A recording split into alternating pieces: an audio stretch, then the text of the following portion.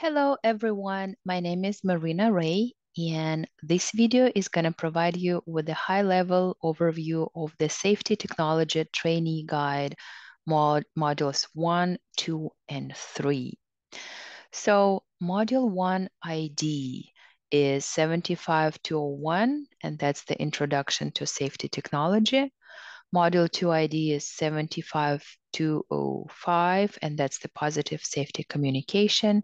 And module 3 ID is 75219, and that is all about the hazard recognition, environmental awareness, and occupational health. So in this video will be helpful for you, whether you are a seasoned professional and you need just to refresh your knowledge and you are familiar with this book, or this is something new for you and you're just diving deeper into the contents, and this will give you a brief overview. So Module 1, Introduction to Safety Technology. This module describes the responsibilities of a safety technician and identifies the basic components of a safety program. It also provides an overview of regulatory requirements. So the safety technology has a few objectives, and when you have completed this module, you will be able to do the following.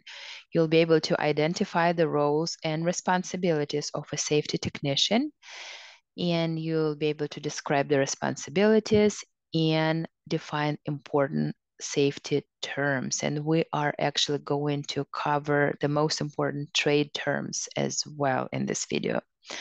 Then number 2, you will be able to identify incident causes and costs. And number 3, you will be able to identify the basic components of a safety program, such as essential safety program policies and procedures, and effective means and practices for providing safety orientation and training. And also you'll be able to identify regulatory requirements with which construction industry safety technicians need to be familiar, such as OSHA or Occupation Safety and Health Administration requirements, then EPA or Environmental Protection Agency requirements, then DOT or Department of Transportation requirements, and identify other relevant health and safety requirements. So let's jump right into that module 1. So the role of a safety technician on the construction site is an important one. The safety technician is responsible for conducting safety inspections, creating job safety plans, organizing and conducting safety trainings, and investigating and maintaining records of incidents, injuries, and illnesses. They are responsible for knowing how to prevent incidents and must understand the effects of incidents' costs on a company. Safety technicians must make sure that workers carefully follow all the regulatory requirements that apply to the given work site. So what we are going to see in section 1 are the roles and responsibilities of a safety technician, and the objective is to identify the role. So the most important trade terms that are covered in this particular chapter in section 1 are as follows. JSA, or Job Safety Analysis, is a careful study of a job or task to find all of the associated hazards and identify methods of safeguarding workers against each hazard. Release of energy. Events or conditions that release energy from systems, machines, or pieces of equipment. Okay, so let's go to section number 2, and that's all about incident causes and costs. And the objective is to identify incident causes and costs. So the trade terms that are used there is CURT, or Construction Users Roundtable, And CURT describes itself as an autonomous organization that provides a forum for the exchange of information, views, practices, and policies on various owners of the national level. Similar groups, called local user councils, function at the local level and seek to address problems of cost, quality, safety, and overall cost effectiveness in their respective areas. The next term is direct labor costs. Costs that can be directly related to an incident, such as medical costs, workers' compensation insurance or workers' comp, benefits, and liability and property damage insurance payments. The next one is EMR, or experience modification rate. This is a numeric factor used in determining workers' compensation costs. It rises for contractors with poor incident experience and falls for those with good incident experience. Then gross income, net income, and profit are covered here as well. And you know that gross income is income before deductions or before taxes. Net income is income after deductions or after taxes and expenses. And then the profit is the net income over a given period of time. Section 3. Section 3 is related to basic components of a safety program. And the objective of this section is to identify the basic components of a safety program, such as identify essential safety program policies and procedures, and identify effective means and practices for providing safety orientation and training.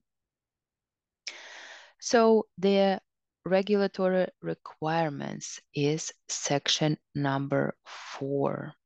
And the objective is to identify regulatory requirements with which construction industry safety technicians need to be familiar, such as OSHA requirements, EPA requirements, DOT requirements, and other relevant health and safety requirements.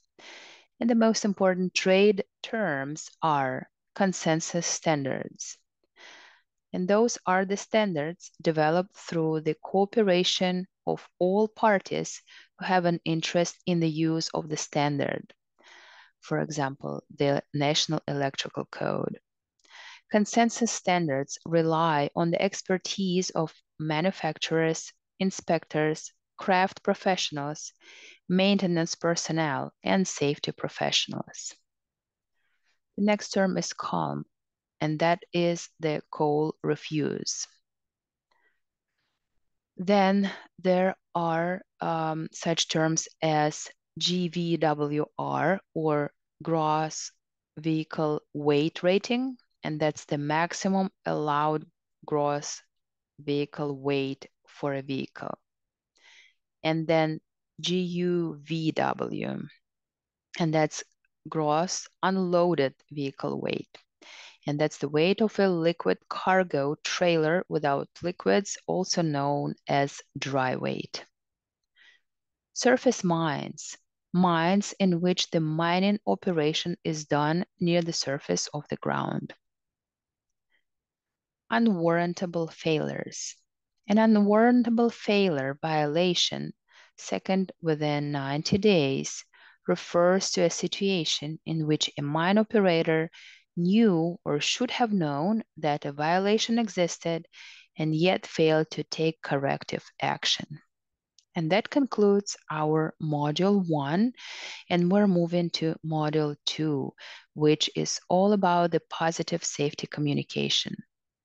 So Module 2 explains how to support an effective safety culture on the job site, including communication techniques, motivation, and responding to behavioral issues.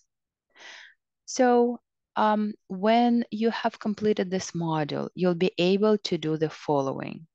You'll be able to identify and describe the 3 key elements for supporting positive safety communication on the job site. such as identify the 3 types of communication and describe how to use them to communicate effectively with all employees on a job site.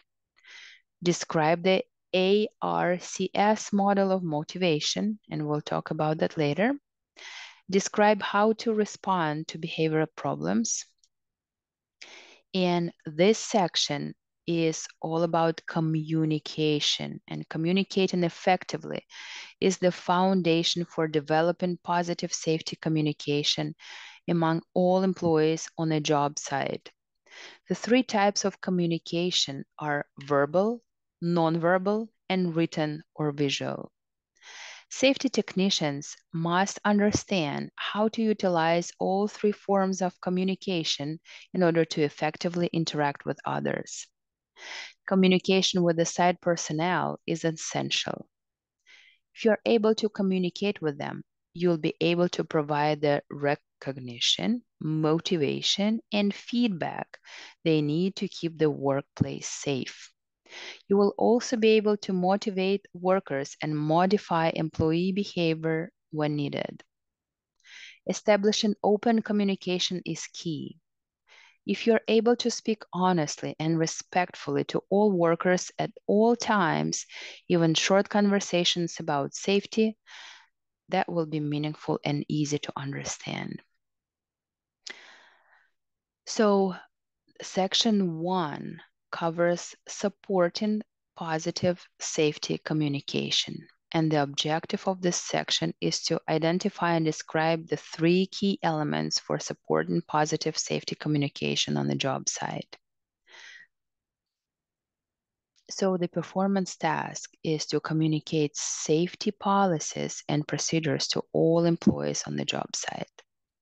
And there are a few trade terms, such as ARCS model of motivation. And that is a strategy for motivating people developed by Dr. John Keller. The strategy states that to motivate individuals, you must A, gain their attention, make the issue R relevant to them, then help them to feel confident, which is C in this abbreviation, that they can be successful, and then provide them with a sense of satisfaction, which is S, once they have achieved their goal. Then another term is behavioral-based safety, or BBS, a proactive method of safety management based on psychology. It requires systematic workplace observation, analysis of unsafe behaviors, and resolution of problems, coupled with training and incentives for behavioral modification. Then communication. And we all know that that is a process by which information is exchanged between individuals through a common system of symbols, signs, or behavior. Diversity. Diversity is the differences between individuals, particularly with regard to race, religion, ethnicity, and gender. Ethnic groups. Ethnic groups is a large groups of people classed according to common racial, national, tribal, religious, linguistic, or cultural origin or background. Feedback. Feedback is the communication that occurs after a message has been sent and received. This communication from the receiver enables the sender to determine whether or not the message was received accurately. Jargon. Jargon is a technical terminology known only by people who work directly with the technology being discussed. Nonverbal communication. This is the communication achieved through non-spoken means, such as body language, facial expressions, hand gestures, and eye contact. Paraphrase. Paraphrase is a restatement of a text, passage, conversation, or work process that is explained without changing its meaning. people-based safety. And this is a safety management system centered on empowering the employee to make decisions both on their own safety and the safety of those around them, including giving all workers the authority to stop work in the event of unsafe conditions or behaviors. Verbal communication. Verbal communication is the transfer of information through spoken word. This process involves a sender, receiver, message, and feedback. Visual communication, and that is the communication through visual aids such as signs, postings, and hand signals. And then the written communication is the transfer of information through the written word. And that concludes our Module 2, and we're moving to Module 3. And Module 3 is about the hazard recognition, environmental awareness, and occupational health. So this module covers environmental and safety hazards. It explains how to evaluate risks and identify appropriate methods of hazard control. It also discusses environmental regulations for hazardous materials and describes the elements of a medical surveillance program. So the objectives of this module are as follows. When you have completed this module, you'll be able to do the following. You'll be able to identify hazards and unsafe conditions on the job site, such as types and energy sources, and you'll be able to describe effective hazard recognition techniques. Then you'll be able to explain how to evaluate and control hazards, assess risks using a written formula, identify the root cause, and select and use appropriate hazard control methods. Also, you'll be able to identify environmental concerns on the construction site, such as chemical-specific safety programs. Then you'll be able to explain how to comply with the environmental laws and list environmental hazards and their control methods. So let us go to section 1, which is job site hazards and unsafe conditions.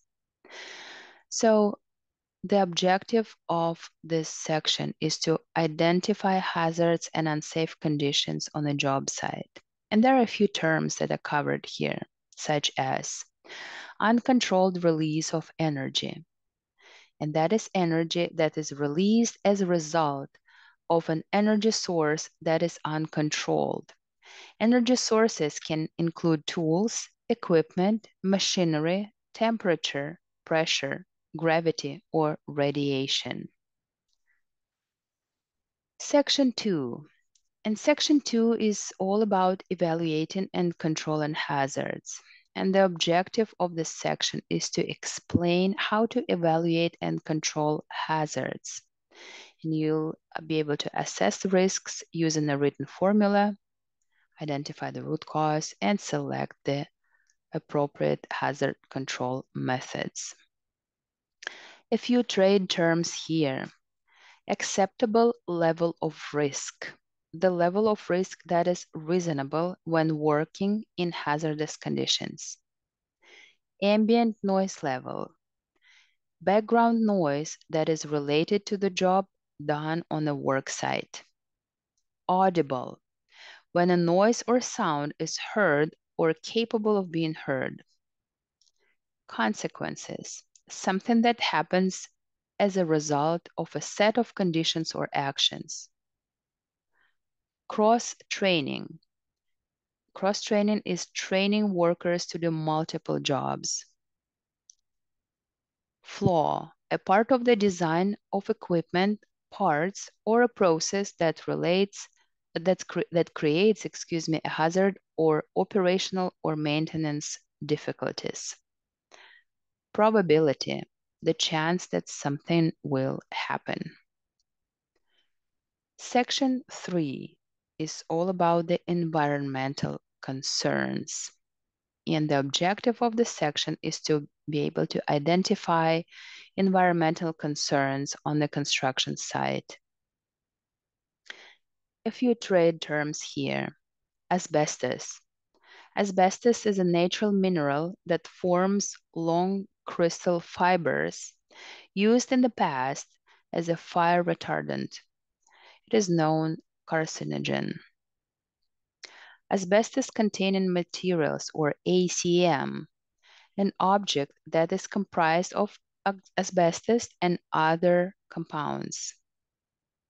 Asbestosis, scarring of the lung tissue caused by inhaled asbestos fibers that lodge in the lungs' air sacs. This terminal condition is caused by asbestos exposure. Baseline. Baseline in medical surveillance programs. This refers to the initial health status of the person. Subsequent medical reports are compared to the baseline. Bioaccumulate, and that is the natural process by which chemicals become concentrated in higher levels of the food chain as larger animals consume many smaller contaminated animals or plants. Dielectrics, non-conductors of electricity, especially substances with electrical conductivity of less than 1/1,000,000th of a Siemens. Generators, those are the firms that create hazardous waste. And the hazardous waste is another term, and that is a discarded material that has dangerous properties. It may be ignitable, corrosive, toxic, and/or reactive. Hazardous waste manifest. A manifest is similar to a bill of lading. It is a shipping document that must be used for shipping waste that is considered hazardous by DOT and EPA standards. Light ballasts. The part of fluorescent lights that contain electric capacitors, which may contain PCBs. Mesothelioma, an aggressive and terminal form of cancer that typically develops in the outer lining of the lungs. It is almost exclusively caused by exposure to asbestos. PCB, or polychlorinated biphenyls, a group of man-made chemicals which were widely used as dielectric fluids or additives. PRP, or potentially responsible party, and that is an individual or firm who may be liable for paying costs of a Superfund cleanup, a defendant in a Superfund lawsuit. RQ, reportable quantity, the amount of a chemical that, when spilled, must be reported to the National Response Center. Secondary contaminant, a barrier that collects chemical overflow or spills from their original containers. Silica, a common mineral often referred to as quartz. It is present in soil, sand, granite, and other types of rocks. Silicosis, a form of lung disease caused by inhaling crystalline silica dust. Stormwater runoff, rain that is not absorbed by the soil.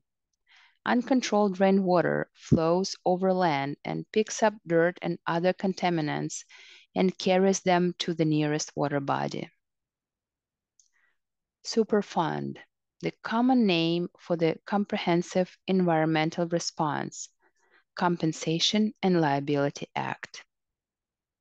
Swales, shallow, trough-like depressions that carry water mainly during rainstorms or snowmelts. Target organ, a specific organ in the human body most affected by a particular chemical. Wetlands, lowland areas such as marshes or swamps, which are saturated with moisture, especially when regarded as the natural habitat of wildlife. And that concludes our Module 3, and that was the overview of the first 3 modules of the Safety Technology Trainee Guide. Thank you so much for watching. I'll see you in the next video.